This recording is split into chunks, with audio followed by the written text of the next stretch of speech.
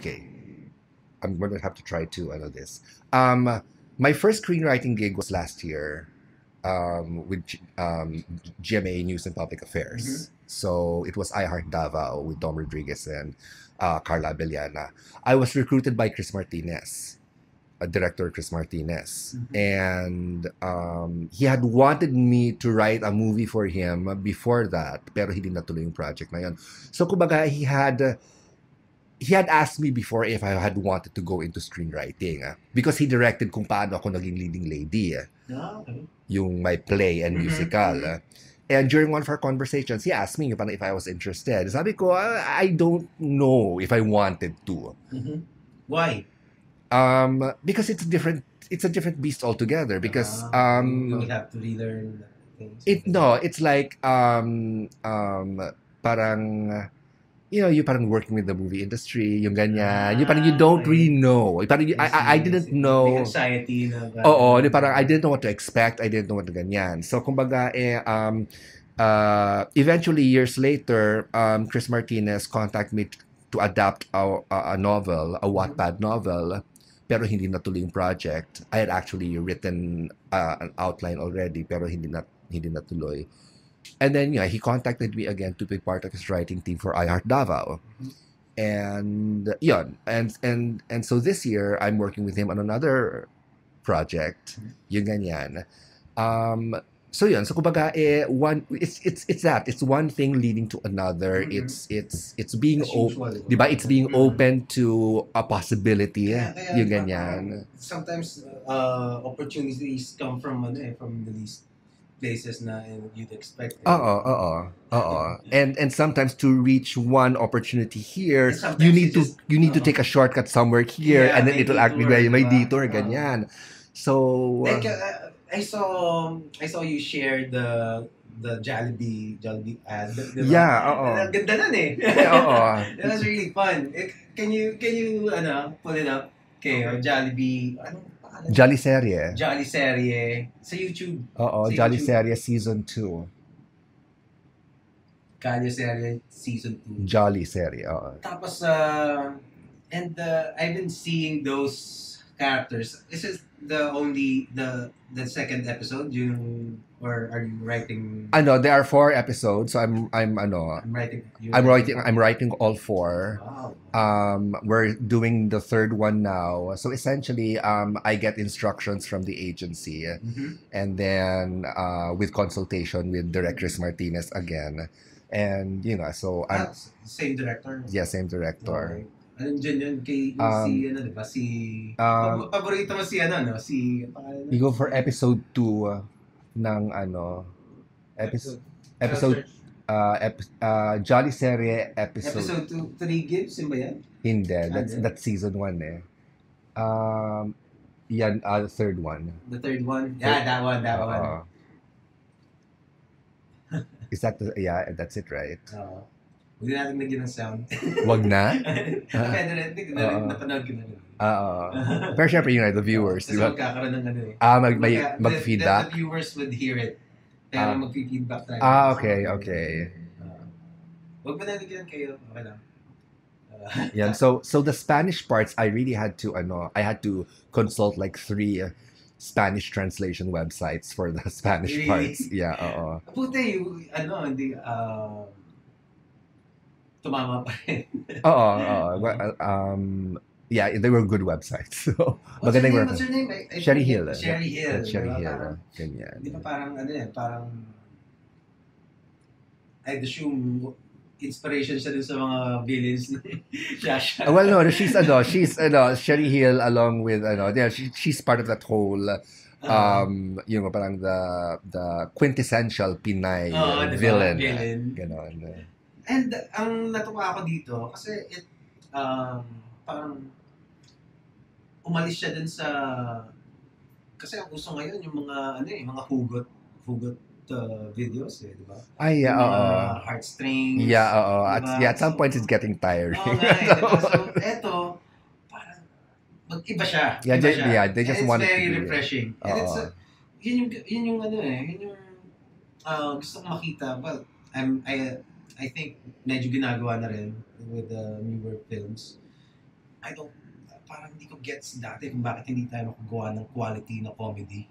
Na, di ba? Okay. Pero ngayon, with the movies ng kay Gene Domingo, Kimidora, Oo, medyo umaano na eh. oo. Pero dati, back in the early 2000s, parang same formula na may mga kailangan, may sayaw. Oh, I think it's a matter of taste talaga eh. Kasi you know, when you look at the movie going market that we have, talagang ang laki ng difference between the taste of like the masa and the ano. So pero ang naisip ko dyan kasi is, don't you think it's ano lang, parang hindi mo lang talaga binibigyan kasi ng option yung masa. Parang you just think for them na if you give them quality stuff, they would parang I think it now okay, ayan magandang debate yan. Narinig ba yung audio namin? Okay. Yes. Oo. Magandang debate yan. Well, for one thing, first of all, I'm not an expert when it comes to the tastes of the di ba? We're not ganyan. Pero you know, when you look at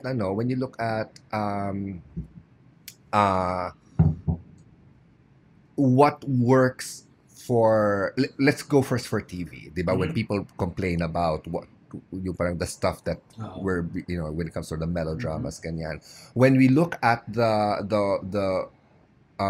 working environment of people who work in TV, it's really hard to create quality. Diba? It's really hard to create. So I think we can't really parang make it their fault entirely. Ganyan. Can't blame them.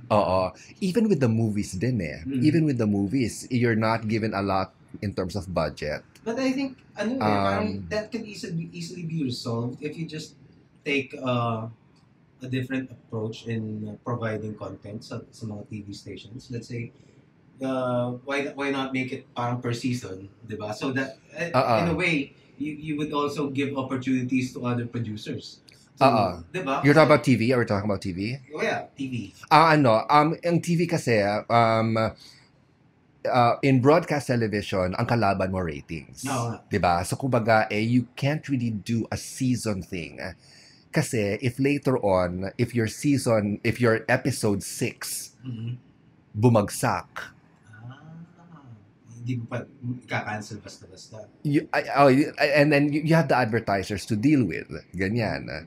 If your viewership goes down, parang nagbayad ng advertiser, the advertiser expects ratings. Ganyan. Yeah. So may ganung factor. It's not like, for example, a model like Netflix, wherein that you can be a little more adventurous there because your main is the interest of your premise has to be interesting enough para at least mapanood yung pilot mo. What if you lock up the advertisers? Dapat touch move na yan.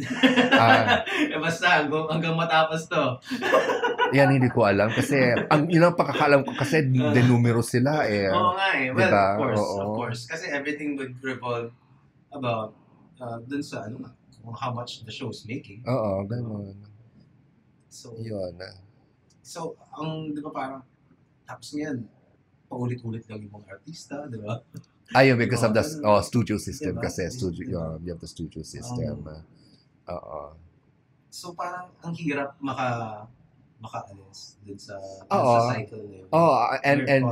And apart from the fact na you only have 100 million people in the Philippines with hardly an outside market.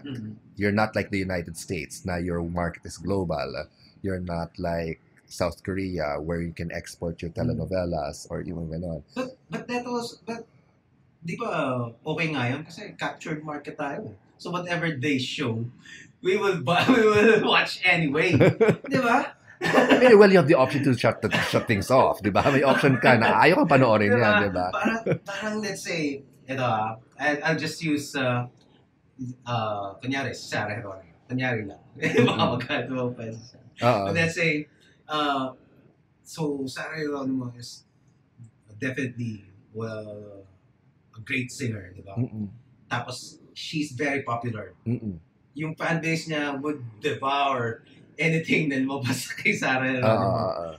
So, why not make her sing, kumbaga parang dati kasi pinapakanta pa siya ng mga revivals, diba? Why not give her quality stuff, which her fans would consume anyway. Diba? Parang yun ang hindi ko magets. Pero her recent songs, her originals, they're very, very good. Yeah. They're very, very good. Pero yun nga, what's a case like John Lloyd Cruz. John Lloyd Cruz and diba, massive following, massive fan base. But then you put him in a movie like Honor Thy Father by Eric Mati, and it flops. Really? You give him a serious drama. You give him a serious drama wherein he's against. He goes against what people expect him to do. The movie doesn't do well. It didn't do well. Kaya, yung about Honor Thy Father. Oh, yeah, Honor Thy Father. Parang it was removed early, di ba? Oh, yung kalbo siya? Kalbo ba siya? Or something, ganon? I didn't get to see it. Yan, oo. So, di ba? So, kaya nandyan yung yung parang, you have artistas who say na parang, oh, you want us to do quality films. Ito nga, gumagawa kami ng quality films. Hindi naman ninyo napanood, di ba? So, kumbaga, bakit? Ganun din eh. Parang, so the quality films, you have to rely on the film festivals or, Kasi yung film festival, di rin masahan. I mean, no, not NMFF. We're not going there. Diba? You have the other film festival, diba? You have Cinemalaya, Cine Filipino, yung mga ganyan. So, yun.